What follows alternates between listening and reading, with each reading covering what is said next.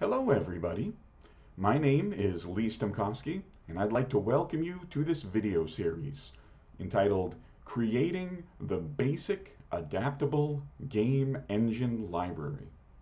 In this video series, we'll be creating a framework using the Java programming language that will enable you to create a series of video games. I call this the Bagel Project for short. In this first video, I'd like to tell you a little bit about the project. So in this project, the acronym, you might have noticed, is BAGEL, B-A-G-E-L. But each of these words has a very particular meaning. First, it's a library because it's a collection of Java classes organized around a single purpose. In particular, that purpose is to create a game engine. A game engine is software that enables people to create video games quickly by creating reusable components for commonly needed tasks. This library is basic because it's minimal. It's the core functionality you need to get a video game up and running. It's also basic because it's going to be built from first principles. This is not going to be part of a pre-existing Java library. We're just going to start from the original Java classes. And finally, this library is adaptable because the purpose is not to create just a single game. The purpose of the library is to be able to create a variety of games. Some classic arcade games, and possibly some games of your own design. So the hope is that this library also proves to be flexible. You might have noticed the logo for this project is also shaped like a bagel. This is a reference to the classic arcade game Asteroids. In this game, you control a spaceship represented by a triangle, and you try to shoot these jagged polygon shapes, which are the asteroids. But if you think about this game a little bit more deeply, there's something interesting about the game world. And that if you take the spaceship and if you move it past the right edge of the screen, you would appear on the left edge. If you move the spaceship past the top edge of the screen, you would reappear along the bottom edge, and vice versa. So what is this universe actually shaped like? Imagine for a moment that the screen, the Asteroids game playing screen, was a sheet of rubber that you're able to pick up and move around and bend and warp. Imagine taking this left edge and bending it around so it attaches to this right edge, and then gluing those edges together. You'd end up with a tube. And then imagine taking the top part of that tube, that top circular part, and then bending it around so that it joins up or meets the bottom edge. The result of these attachments would show that the universe is actually shaped like this.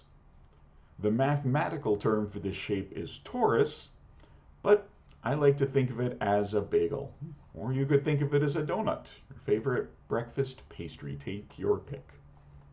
As an added bonus, this is actually one of the games that we'll create with the library in a future video. Now the plan, this is a series, so there are going to be a sequence of videos on this topic. Now I've created video series before, but in the past, I've noticed my videos tend to run a little bit long. So instead, this time around, is going to be a series of very short videos. I'm going to try to keep the videos to between 5 and 10 minutes each. And these videos will implement the Bagel project in Java. In theory, you could do it in other programming languages, but we'll start with this one. Because we'll be programming in Java, we need to use some kind of a development environment. I'm a big fan of the IntelliJ development environment, which you can download for free at this website. And in some of the videos, I'll be doing some live coding. Some videos I'll talk about foundational principles or the underlying mathematics. I might talk about game design or documentation for specific games, but for the live coding sessions, I'll be using this software. I do recommend you follow along in code. I think it gives you a more full appreciation of the library, but you don't have to use IntelliJ. You can use whatever library you wish. The video series will be in basically 3 main parts. Approximately the first third of the series will introduce the absolute minimum core functionality we need to create a game. And we'll talk about that first game in the next video. I think one of the simplest games you can create would be a collection style game, and the one I like to create is called Starfish Collector. After creating that core first example of a game, we'll move on to add some more advanced features to make the game look more professional and polished. For example, we'll add solid objects and more refined collisions. We'll simulate physics. We'll implement animations and some other features as well. So we'll improve upon this core game in the second third of the course. In the final third, we'll see just how flexible this engine can be. And we'll work through a series of case studies, other video games that can be implemented with this library. The 3 games I'm planning to implement will include Asteroids, a Breakout, and a platform-style game called Jumping Jack.